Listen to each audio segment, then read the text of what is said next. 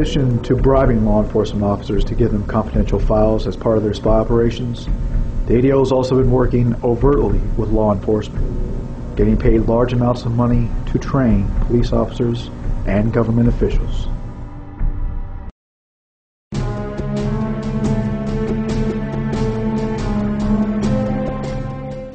The ADL has set up what it calls a law enforcement agency resource network. As part of this network, the ADL, quote, offers to provide training to police personnel on how to recognize and deal with hate criminals and speech criminals, close quote.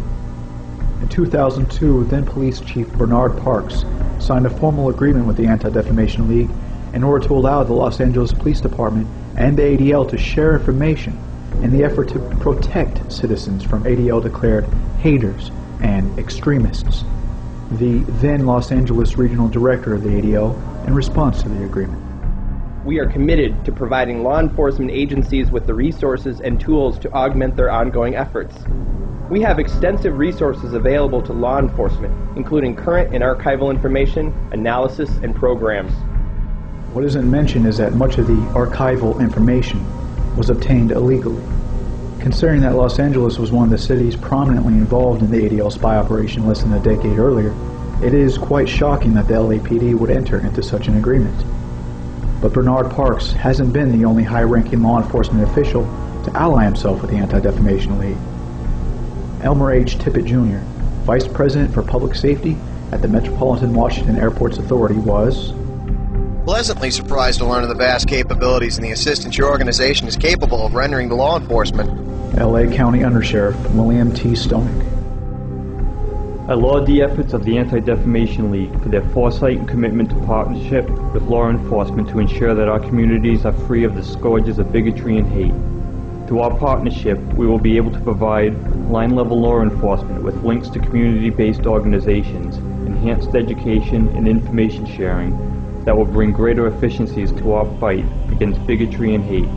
The Sheriff's Department stands with our partners in law enforcement and the Anti-Defamation League to lead the fight against racism, sexism, anti-Semitism, homophobia, and bigotry in all its forms.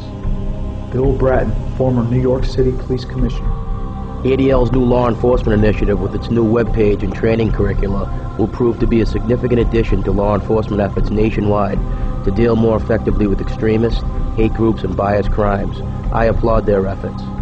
Chief Donald Martin, President, Bergen County Police Chiefs Association, and Chief, Edgewater, New Jersey Police Department. Freedom from fear and hate is guaranteed under the U.S. Constitution. Every law enforcement official guarantees he will do his best to protect and defend those freedoms.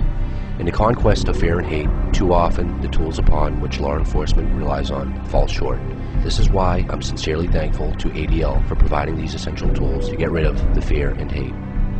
CIA Deputy Director for Intelligence, Johnny McLaughlin.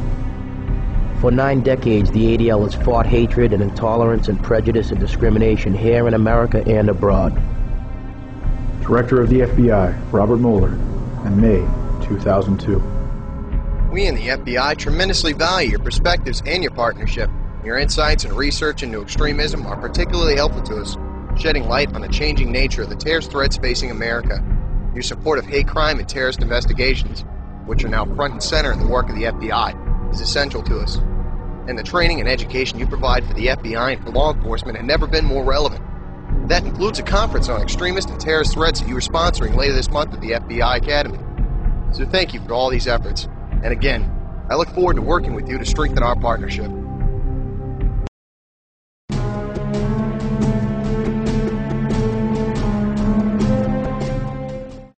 The Law Enforcement Agency Resource Network also includes training on how law enforcement can better protect American citizens from extremists and haters. On Tuesday, April 16, 2002, the ADL hosted a meeting of the Committee on Terrorism of the International Association of Chiefs of Police.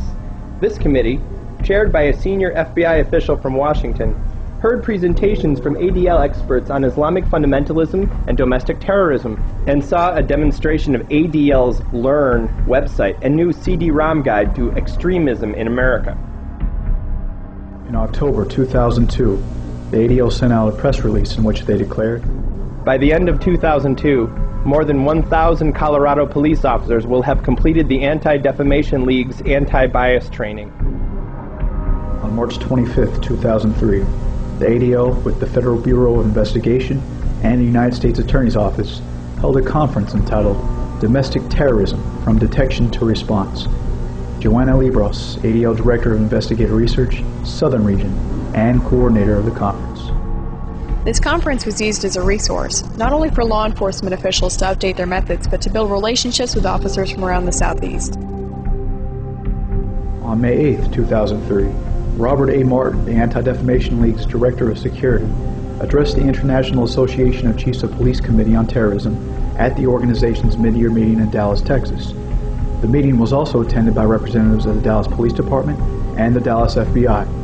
Mr. Martin gave an overview of ADL and its expertise in domestic terrorism and hate crimes.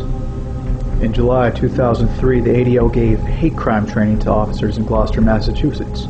According to the ADL, the training is a follow-up to a more limited ADL hate crimes training in which the department had participated, along with 200 other police departments throughout Massachusetts, in 2000. This instruction is the latest in a current series of law enforcement training sessions in ADL's New England region. In June, ADL provided similar training to chiefs and senior detectives in 15 Massachusetts communities. On January 14, 2004, Vermont's local paper, the Rutland Herald, published an article exposing the fact that the ADL sent 16 high-level law enforcement personnel to Israel for training so that our law enforcement officers could, quote, learn from the Israelis, close quote.